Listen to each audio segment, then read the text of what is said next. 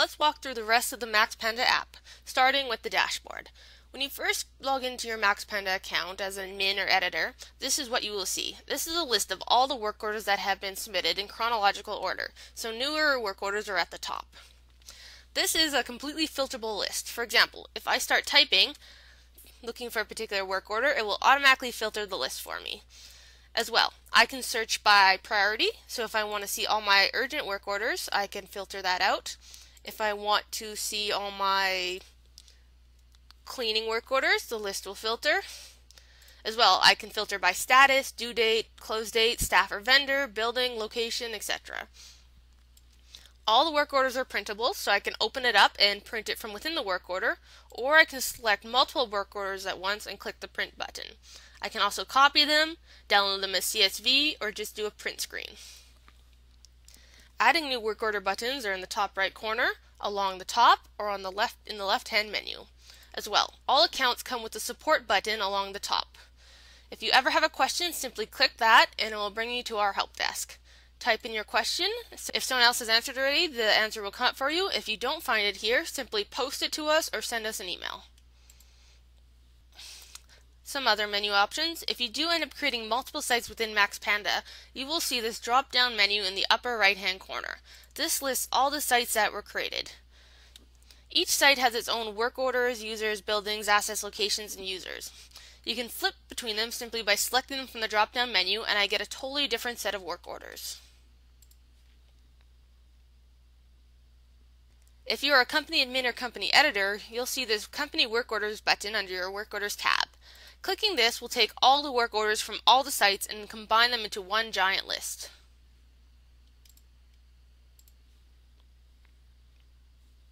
Some other menu options for you: View Overdue. This will quickly filter out all the overdue work orders so you can see what requires your attention. View Pending will filter out all the pending ones so you can see what needs your approval. Submit Work Orders to submit a work order. Staff Work Orders will let you look up particular staff members and see what they're currently assigned to. My Work Orders is work orders that you have submitted so you can follow up on their status. And the My To-Do List is work orders that have been assigned to you that you must complete. Calendar will take this list of work orders and put it in a calendar for you to see exactly what's due when. Admins and editors will have a calendar full of all the work orders in the accounts. Staff will only see work orders assigned to them. All the work orders show you when it's due, the name of the work order, as well as who's been assigned to it. Everything is color-coded so you can see their current status with a nice little chart at the bottom to help you remember the different colors. If you want to know more information on a work order, you can simply click it and it will open up the original work order form so you can make your changes. As well, if you have a work order that you know is not going to get done in a particular time, you can actually drag and drop them to new locations and it will update the work order for you. Calendar is also available in week form if you want to see what the week looks like, and by day.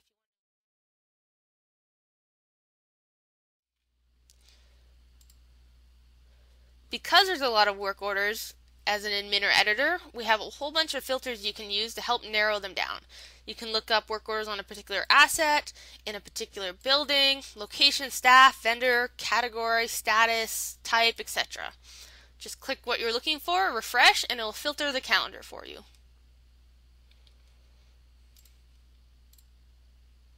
If I want to see all my approved work orders, filter that out as well. The PM library stands for Preventative Maintenance. This is where you can schedule your reoccurring work orders, whether it be a daily one or a yearly inspection. To create a new PM, you can simply select Create New PM, but I'm just going to open one up to show you what they look like. This basically creates a work order template for you. Fill it out and all the new work orders will pull from this. Creating a PM is very similar to creating a one-time work order. You give it a title, a category, a priority. Generate work orders. You can turn them on or off if you want one to stop generating for a period of time. You still have the Add CC, description, notes, upload your files, which will be included on every work order it generates. Choose your location or asset, assign parts, assign your staff and vendors. Schedule is where it gets a little bit different. You can set your work order to generate on a daily basis, so every 1 day or 3 days or every weekday.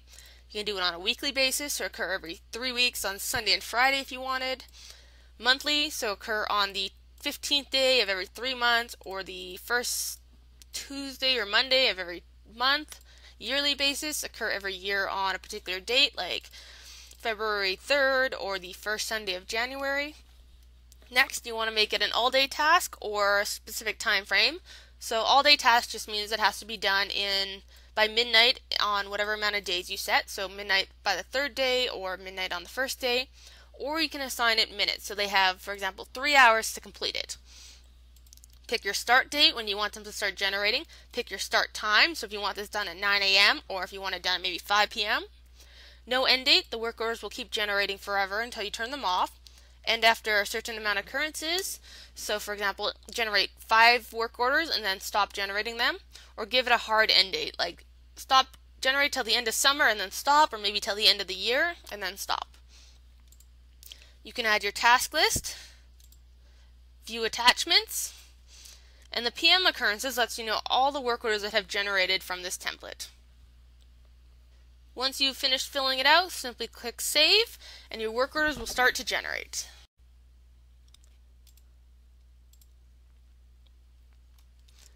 The task library is where you can create a specific set of procedures or tasks that you want completed within the work order. This once again creates a template that can be used over and over again. Simply click Create Task to make a new one. Here you give it a name, a priority, assign it to which sites you want to have access to it, add a description, and then add your fields. There are numerous different fields you can use. Give it a name. Text field if you want them to enter some text, numbers for numbers, date if you want them to date stamp it, checkbox if you just want them to check the box to acknowledge that they have completed the task, or date timestamp if you want it right down to the minute. Click Save, and it will add it to your list. You can rearrange these, delete them, add new ones, make them all different types. As well, you can make them required or not required. If something is not required, the task will not need to be completed to complete the work order. However, if you click this required field, the task will have to be completed before they can complete the work order. Once you have your task list created, click Save, and it can then be added to work orders. The Company tab is where all the account customization occurs. Only the company admin has access to this tab. This is where you can enter your company information, including uploading your logo. Current plan will let you change your current plan level. So for example, if you need to move up or down a level, simply select it here and click subscribe. As well, if for whatever reason you need to cancel your Maxpanda account, you can click the unsubscribe button here. I'm going to cover our plans in a little bit more detail for you. There are 5 different subscription levels available depending on how many work orders you need to generate in a month. Pending work orders do not count towards your limit until they have been approved. Rejected ones will not count towards your limit. Your scheduled PMs do not count until they have been generated. For example, PMs generate 2 days before the start date. So all PMs that have generated up till now plus the next 2 days will count toward your limits. Anything after the next 2 days will not count yet. At the end of the month, if you had set your work orders to generate every day, that would count as about 30 at the end of the month. When you start to approach your monthly limit, you'll get an email letting you know. If you do approach your limit for work orders in a month, what will happen is you simply won't be able to submit any new work orders. If this happens, you can either wait till your monthly anniversary when the work orders reset back to 0, or you can change your subscription level for the remainder of the month.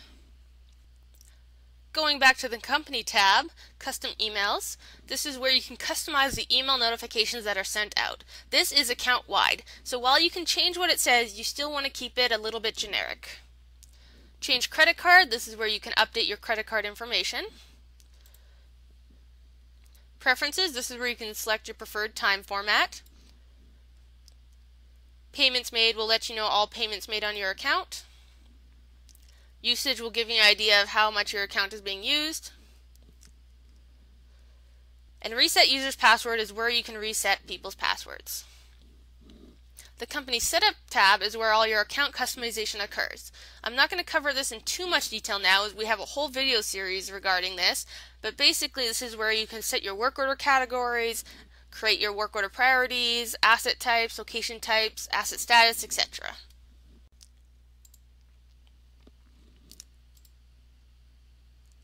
Sites essentially lets you create multiple accounts within your Maxpanda account. Each site would have its own users, buildings, locations, assets, and work orders.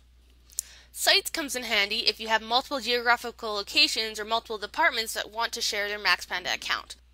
For example, a company might have offices in New York and another one in Los Angeles, and the people in New York don't necessarily care what's happening in Los Angeles, and the people in Los Angeles might not care about the work order submitted in New York. Same goes with departments. Maybe you have maintenance department wants to use Maxpanda, and then IT department decides they want to use it as well. IT doesn't need to see the maintenance work requests, and maintenance doesn't need to see the IT work requests. By creating each as a separate site, you can keep them completely separate. Creating a site is easy. All you do is go to Sites, Create Sites, and give it a name and a description. The amount of sites you can create is limited by the subscription level you go on. For example, Starter only gets the one main site. If you go up to Enhanced, you get your main site plus 2 others. Standard can have 5 in total, Pro can have 10, and Enterprise can have 20 different sites.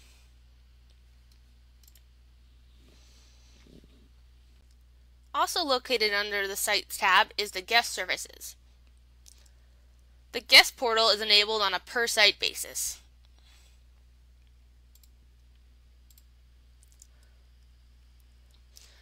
Buildings is where you can add in your physical buildings. To create, simply click Add Building, fill in the information, and click Save. Buildings could be actual physical buildings, or you can use it as a way to help filter your locations and assets.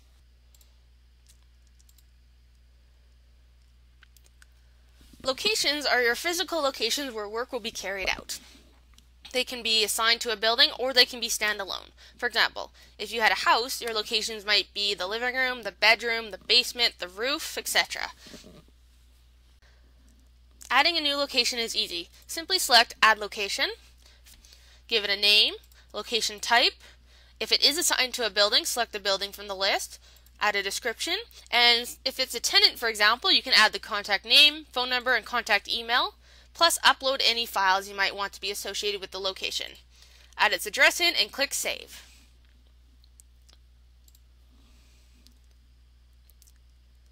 Location work orders lets you look up all the work orders submitted on a particular location. So for example, I would choose a date range, I could then choose a building or a specific location. Hit refresh and it will tell me all the work orders that have been submitted for that building or location in the date range I have selected.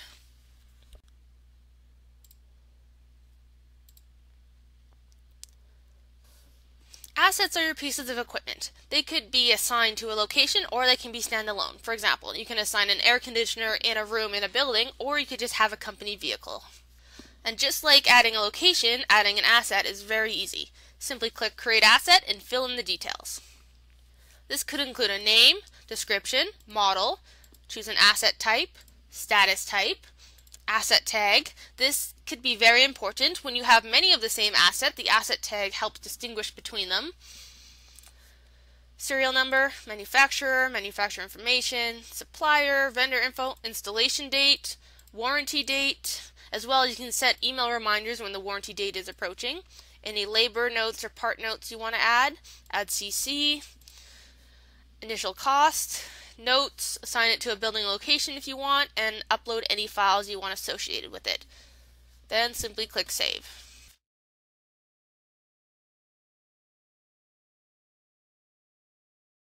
And just like locations, you can also look up work order history on a particular asset. Once again, select your date range, and you can make it for a particular asset, or you can look up an entire category of assets, such as all your air conditioners or all your HVACs. Fill in the information, click Refresh, and it'll bring up all the asset history.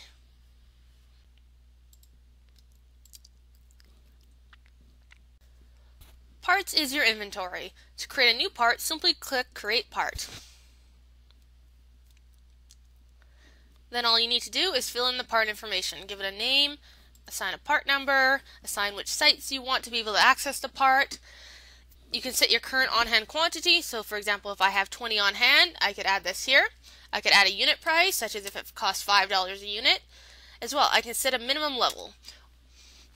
If I choose to set a minimum level and I click send email, what this will do is as the parts are consumed on work orders, your quantity level will decrease. When it hits the minimum level, it will actually send you an email reminder letting you know that it's time to order new parts. Other part information in the track: notes, supplier, vendor information, installation date, warranty dates with email reminder, labor notes, parts notes, storage location if you want to remember where they're stored, and attach any files, such as maybe a picture of the part. Then just click Save.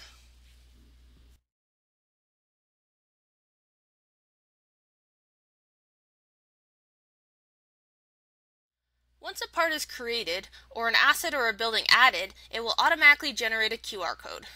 This QR code can then be downloaded and used however you'd like, whether you want to place it on the part, asset, or location itself to be scanned, or if you just want to paste it on a website. When the QR code is scanned by our mobile app, it will give you the option to submit a work order on that part, asset, or location, look up past work orders, as well as view the information on it. Staff and users is where you can invite new users in as well as maintain your current users. To invite new users into your account, simply click Invite User.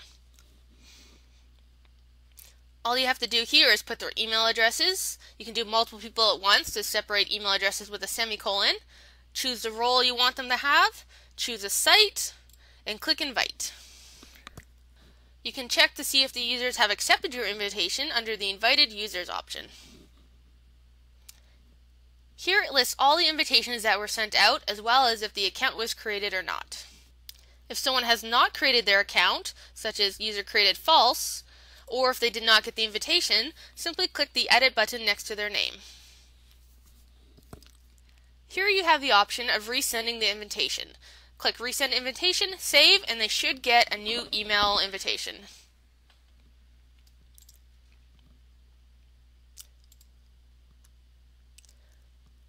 To see your current list of users, select User List from the Staff Users menu option. Here you can see all the users in your account. By selecting the blue Edit button next to their name, you can make changes to their account. Here you can update the user information. For example, if they leave the company, you can disable the account here. Or if you need to assign them to a new role or a new site, you can do that here as well. Users can actually be assigned to multiple sites and can have a different user role in each site. To assign them to new sites, simply click Add. Simply select a role and a site. You also have the option to assign them an hourly rate. This will be used to help calculate labor costs when you generate your work order reports. And finally, you also have the option to set a default location. What this does is when they log in and submit a work order, the building and location will be pre-populated on the work order submission form. This is really good if you have tenants, for example. Click Save, and you can see the new site has been added to their permissions. Make sure you click Save when you're finished.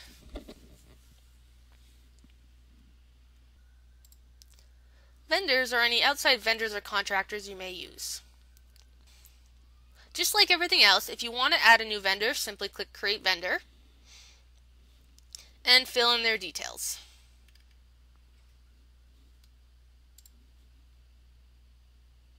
I'm going to open one up so you can see the details of it.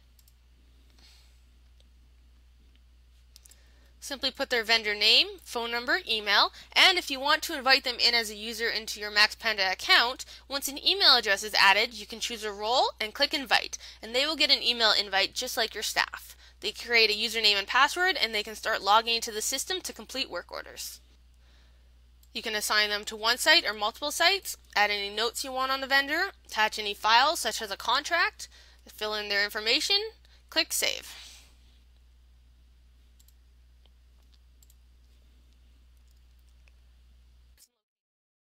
Just like assets and locations, if you want to see past work a vendor has done, simply go to Vendor Work Orders under the Vendors tab.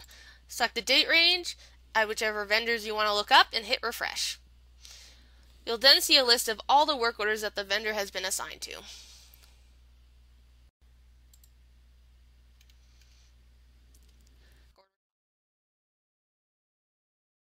Maxpanda comes with 10 pre-generated reports.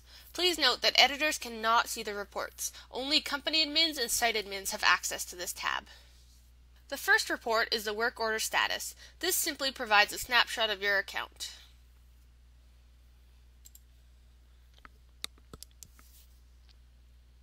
The work order summary report lets you see all the work orders submitted during a specific time frame. For example, if I want to see all the work orders that were submitted during a particular month, I would enter it into the calendar, hit refresh report, and it would generate all the work orders submitted. This would include work order number, title, status, start and due date, completed close date, building, type, category, hours, labor, parts, invoice, and total. So for example, this work order here, I can see that 10 hours and 15 minutes were spent on it, 116 was for labor, $152 for parts, a $94.50 invoice was attached, and the total amount for this work order was $362.50. And at the very end of the report, you can find the grand totals for each category, as well as the total amount of money spent on work orders in the time frame you submitted. This report can be printed off as well. You can download it in numerous different ways, including PDF, CVS, and Excel.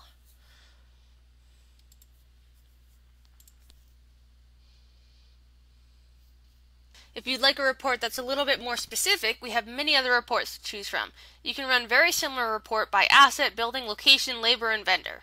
So for example, the asset cost summary. This one runs a very similar report, but it focuses on assets. Here I can choose a single asset, all the assets, multiple assets, whatever I'd like. Choose a date range again, and refresh report. Here it brings up all the work orders submitted on a particular asset in that date range, separated out by asset. So my Ford F-150, for example, had 3 work orders last month, and I can see their titles here, as well as all the hours, labor, parts, and invoices associated with each, as well as the grand total for that asset in the date range specified. This report can also be printed off or downloaded in numerous files.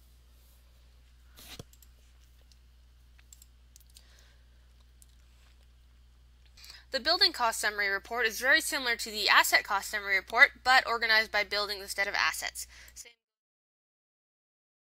goes for location. You can view your costs by location. The labor cost summary lets me see all the work orders specific staff have been assigned to. So for example, if I add my staff, choose my date, I can see all the work orders that staff members have worked on.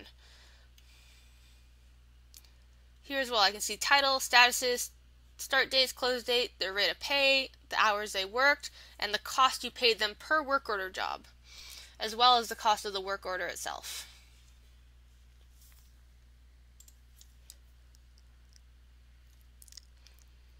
Vendor cost summary works much the same way as the labor cost summary.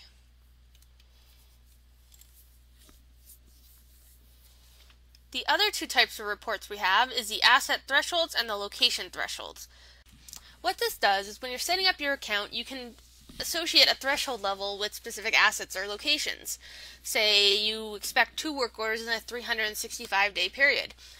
If that asset gets 0, 1, or 2 work orders, it would not appear on this report.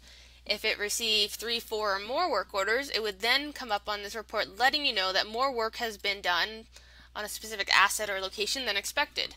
This can be useful in helping predict end of life, or maybe there's an underlying problem you may not have noticed because the work orders were so spread out.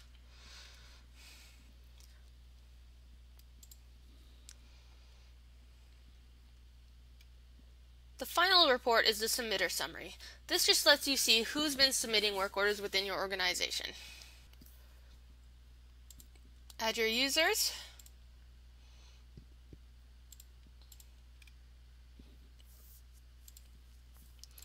Select a date range, and refresh report. Here you can see your user as well as all the work orders they submitted and the total cost for each one.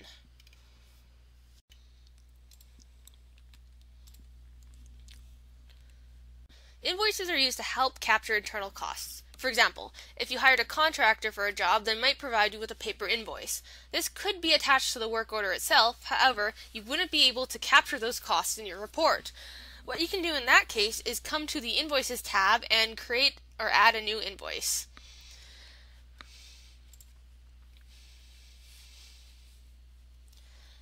What you want to do is basically recreate that invoice here. Pick your type, description, unit prices, quantity, set your taxes in the company tab, and save. These invoices can then be attached to the work order in order to better capture the true cost of a work order.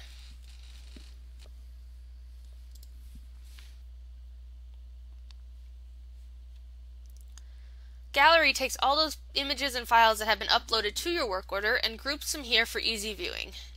This way you don't have to go digging through every work order to find a particular file.